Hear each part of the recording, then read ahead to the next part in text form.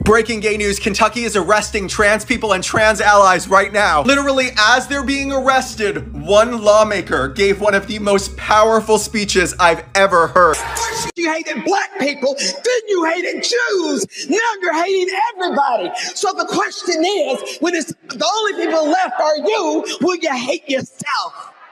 Power concedes nothing. This house is for the people, by the people, to serve the people, and you won't listen. You go after everybody's kids but your own.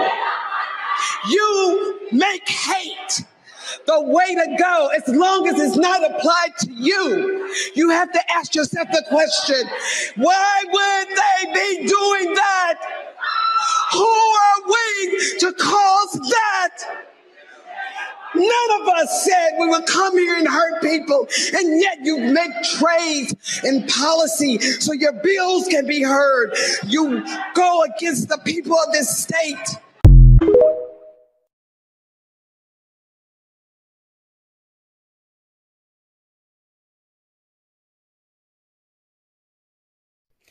Genocide, a word people are shy to use because it's seen as such a big word. But I'm going to read to you the 10 points/stages of genocide and ask you to compare it to how trans people are being treated at the moment. And you'll find the results worrying, and a lot of these will, strangely enough, feel familiar. At the moment, the United States is creeping in at number 8, and the UK is on number 3, but is soon on the rise up the list thanks to the UK's PM Sunak. 10 stages of genocide. 1. Classification. People are divided into us versus them. 2. Symbolisation. People are forced to identify themselves. 3. Discrimination. People begin to face systematic discrimination. 4. Dehumanisation. People equated with animals, vermin or diseases. 5. Organisation. The government creates special groups to enforce the policies. 6. Polarisation. The government broadcasts propaganda to turn the populace against the group. Mainstream media. 7. Preparation. Official action to remove/relocate people begins. 8. Persecution. Beginning of murders, theft of property, trial, massacres. 9. Extermination. Wholesale elimination of the group. It is extermination and not murder because the people are not considered human. 10. Denial. The government denies that it has committed any crime. If people don't speak up now, albeit some are, including, interesting enough, Holocaust survivors, then in years to come the Western world is going down a dark path, reminiscent of Nazi Germany, because they went for the trans before they did the gays.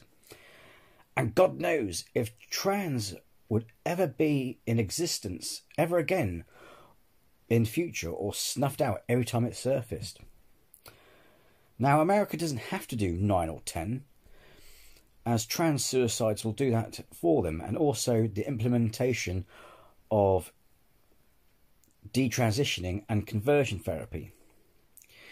The situation in America is getting so bad that families are fleeing to Canada.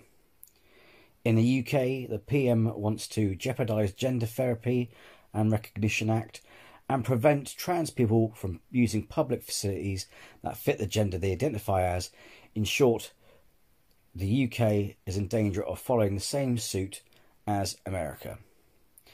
I don't know what to say or to write when I was writing the prompt for this video, but it disgusts me that trans people are even being complained about, let alone victimised. I'm so sorry. I'm sorry to upset some of you. It's just what I'm seeing is making me upset and very angry. But let me put this into your skulls. Transgender people have been around for hundreds of thousands of years. They have never been a problem to society, nor have they ever been, or never have they ever been a problem, nor were they shunned in ancient times. For decades, they've used the bathrooms and have competed in sports without an issue. It's never been a problem, and it's never been an issue. Also interestingly is April Ashley, a famous female model who turned out to be trans, married into royalty. You telling me they didn't know? Again, a sign of acceptance. Trans people don't need a shrink. They've seen a shrink and have been medically and scientifically verified as valid. People who have this backward stigma towards trans people are the ones who need to see a shrink, because there is no sound, justifiable reason for anyone to hate the trans community. The transgender community just want to be themselves and be treated with the same respect as everyone else. They are not demanding much. The only reason we are hearing about them, or even hearing them, is because they are being victimized. If these people just left them alone, you and me would be none the wiser. You just see them as people, they would blend in, just like they did thousands of years ago. Our world claims to be anti-Nazi, yet this is Nazi behaviour. These actions are Nazi. It's the 21st century. It's the time society grew up.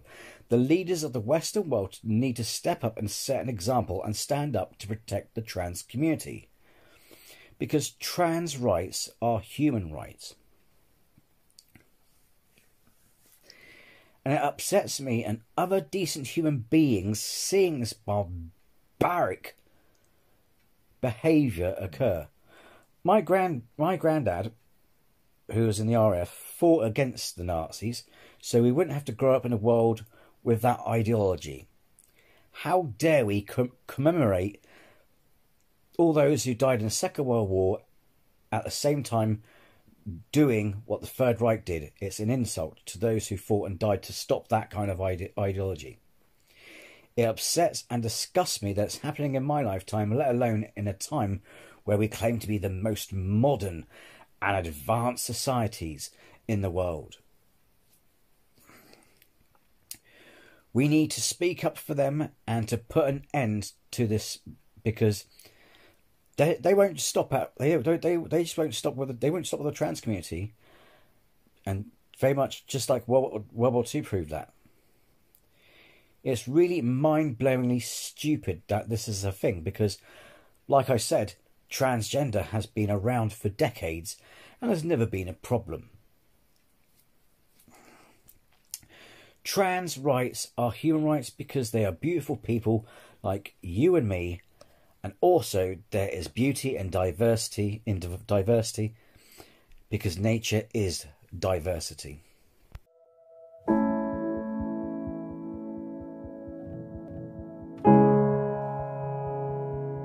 My name is Kai Shapley.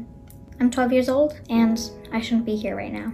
I should be playing with my friends back home in Texas, where I was born and raised, but my home is gone now. Mom sold everything that didn't fit in the car and drove to Connecticut because Texas isn't safe for kids like me.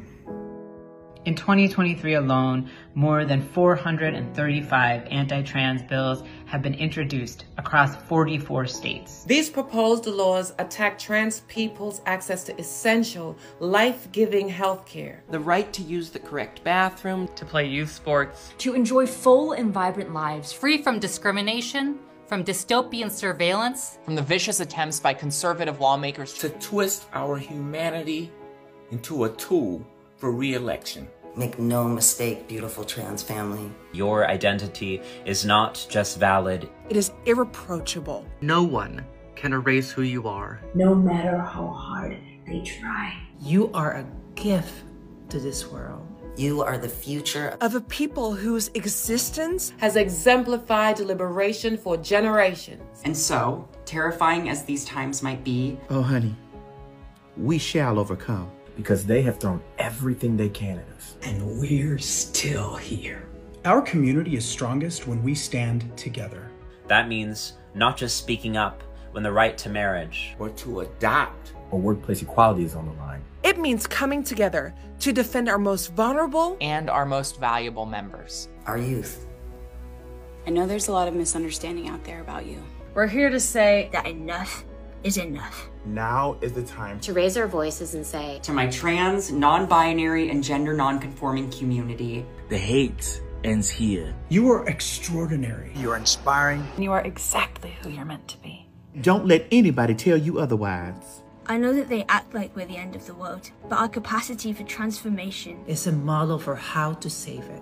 Together, we're gonna beat those bills. We'll reach those misguided hearts and minds. And open each other to a love that does not fear change. We will fight and we will win. I'll be with you every step of the way. Because you are the future.